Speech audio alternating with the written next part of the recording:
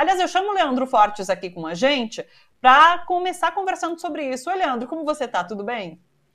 Tudo bem, estou muito feliz aí com a indicação do Gil por várias razões. Primeiro que ele é baiano, né? Eu sou da Bahia, fico muito feliz que ele tenha sido indicado. Outra coisa, Thalita, é o seguinte, na sua composição majoritária, a Associação Brasileira de Letras é um depositório de gente medíocre, de puxa-sacos, e escolhidos em conchavos, em compadrio, é uma coisa horrorosa, na verdade. A indicação e eleição de Gilberto Gil trouxe uma dignidade que a ABL não tinha há muito tempo. Há muito tempo. Sim. A ABL é um lugar onde tem Zé Sarney como grande escritor. Então, assim, você não pode acreditar muita coisa, ABL. Tem o Merval Pereira, né, do Globo, como imortal. Né? Não é uma coisa a ser levada a sério há muito tempo. O Gil traz uma dignidade que talvez a ABL nem merecesse, mas vai merecer, porque assim, é um dos grandes gênios da arte brasileira, é um poeta, um sujeito. As letras dele são lindas. A obra de Gilberto Gil é uma das mais lindas da arte brasileira em todos os tempos. Então é mais do que uma homenagem merecida, né? Assim, é um lugar que teria que ser sempre um lugar para gente como ele. Mesmo a Fernanda Montenegro, que foi indicada há pouco tempo também, né, que é uma grande atriz brasileira, mas se mostrou uma pessoa despolitizada, né? Diz aquela história, não sou nem Bolsonaro nem Lula, sabe, não mereceu. Mas agora, assim, olha só, esse tempo, imagina, isso é um tempo em que o ministro da Cultura do Brasil era recebido nas Nações Unidas com dança, com música, que o Brasil era festejado, o Brasil era a terra da alegria, do povo feliz. Né, o secretário-geral tocando bangô ali, uma percussão, junto com o Gilberto Gil, todo mundo em pé, tirando paletó, dançando. O Brasil era a cara da felicidade. Né, as nossas últimas aparições nas Nações Unidas, nós somos justamente a cara da tristeza, né, da desgraça, da angústia, do país que se acabou, do fascismo, do cinismo, da bandalheira, da boca podre desse presidente da República, jogando a imagem do Brasil no esgoto. São outros tempos que eu espero que voltem. Eu fiquei muito, muito feliz mesmo de saber que Gilberto Gil agora é um imortal dessa Academia Brasileira de Letras que estava morta e vai ressuscitar agora com ele.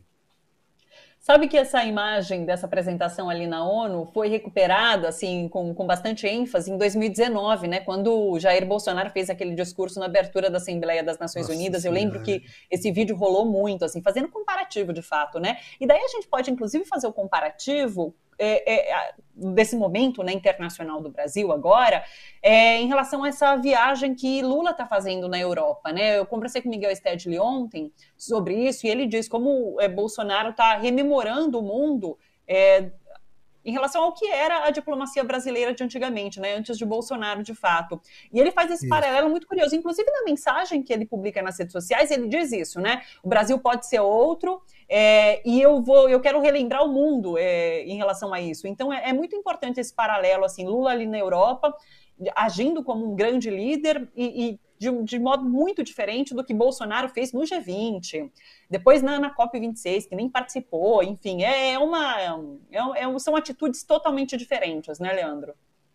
Thalita, na COP26, esse ministro do Meio Ambiente, que se não me engano chama-se Joaquim Leite, se eu estiver errado, ele teve a pachorra de falar para o mundo ouvir que o problema é que onde tem muita floresta tem muita pobreza. Quer dizer, o sujeito não tem a menor ideia do que está falando. Ele não tem a menor ideia do cargo que ele ocupa e da representação do Brasil como nação no mundo, sobretudo na discussão ambiental. É um imbecil completo. Um imbecil completo. Colocado lá para representar um psicopata, um boca podre que não pode ser. Ele não foi porque ele tem vergonha, Thalita. Falaram, não vá, porque vão xingar você, você é um nada, você é um rato. Aí ele não vai. Né? Assim, a última vez que ele teve no G20 foi um constrangimento internacional. O espalha-rodinha, onde chegava todo mundo ia embora, né? O cara sozinho andando, tentando conversar com os garçons, porque não tinha mais ninguém para ele conversar, porque ninguém quer ficar nem perto dessa figura asquerosa, nojenta, mal cheirosa, que é Jair Bolsonaro. E essas coisas, o Lula está sendo recebido como chefe de Estado na Europa. E eu acho a impressão que as lideranças europeias, todas, inclusive as de centro-direita e direita, estão fazendo questão de dar essa recepção para mostrar para eles o seguinte, que a má vontade não é com o Brasil. A má vontade é com esse governo de salafrários, que é o governo Jair Bolsonaro. Um governo fascista, apodrecido, uma pessoa inculta, ignorante, né? Então, assim, o Lula está resgatando a imagem do Brasil sem ter cargo nenhum. Ele está sendo tratado, sim, como um grande chefe de Estado, como grande liderança política do país, sendo recebido na Europa, fazendo discussões de verdade, né? Tratando de questões reais que vão beneficiar o povo brasileiro e não fazendo cena que nem o Bolsonaro fez aquela coisa ridícula, comendo salame com o filho Carluxo lá na Itália, né? Essas pessoas não têm nenhum limite de ridículo.